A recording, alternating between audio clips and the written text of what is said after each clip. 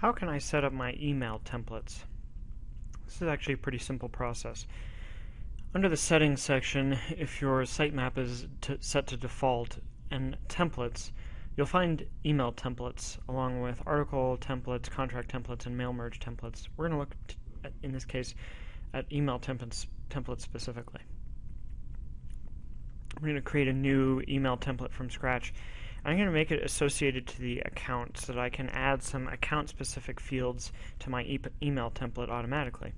And make it a little bit like an email mail merge, if you will. So we'll call this test account template.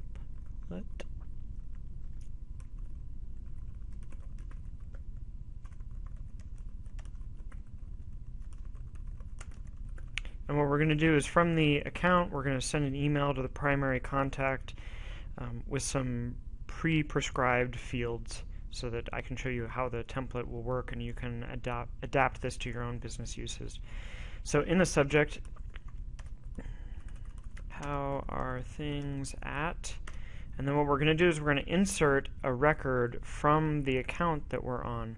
And so what I'd like to do is I'd like to go up to this button that says Insert and Update. And this is a little bit like adding a connection of data in a workflow. So here's my data field value section. I'm going to add a new one. I'm going to make it related to the account. And the account name is what I want because that's going to be hopefully the company name. So how are things at ABC Sprocket Company, for example.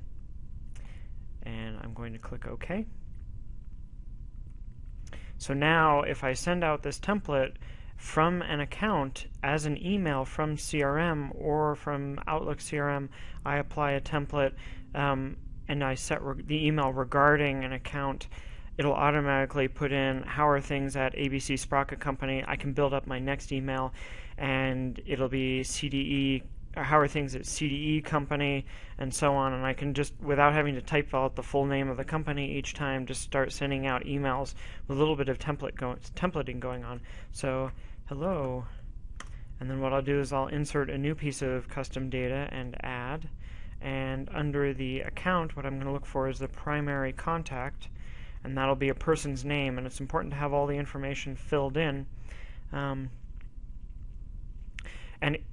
in the event that there isn't a primary contact's name, we could say, hello there. So if there isn't a primary contact, it'll say, hello there. If there is a primary contact name, it would say, hello Jane Doe.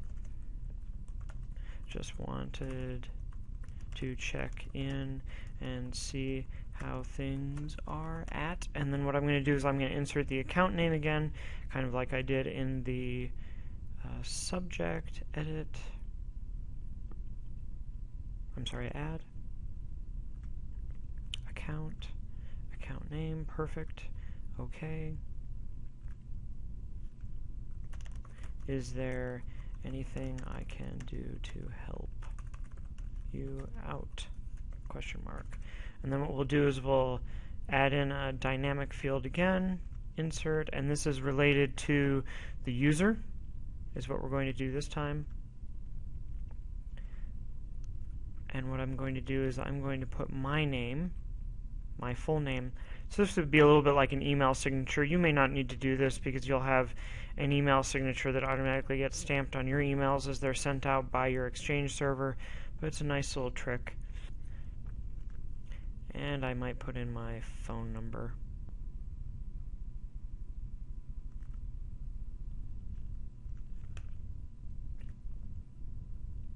And what I'll do is I'll save this. I'm going to save and close. And now I have my new test account template. And what I can do is while I'm on an account, so now I'm on my account, I go to my activities, I'm going to add a new email. We'll do to Conrad search. I'm going to select my account because I know that my template was an account-based template, and now I can insert my template, And here's my test account template. Select, allow access. So I've inserted my template from me to this particular company, and you can see my subject has automatically been updated with how my template worked, where it's how are things at my company name with the pound, and then if we go down to our message, hello, and then this is a little awkward because I'm the same user as who is the primary contact on my test company, but hello Conrad Teal has automatically been filled in for me. Here's my company name, how are things at the company, and then my thanks very much, and then apparently I don't have a main phone number filled in this test system, but it would fill in here. We'd want to change this and make sure all of our users have main phone numbers, or that just like we did up here where it would say hello there as alternate text if there wasn't information, that there would be some generic mainline receptionist answered phone number set.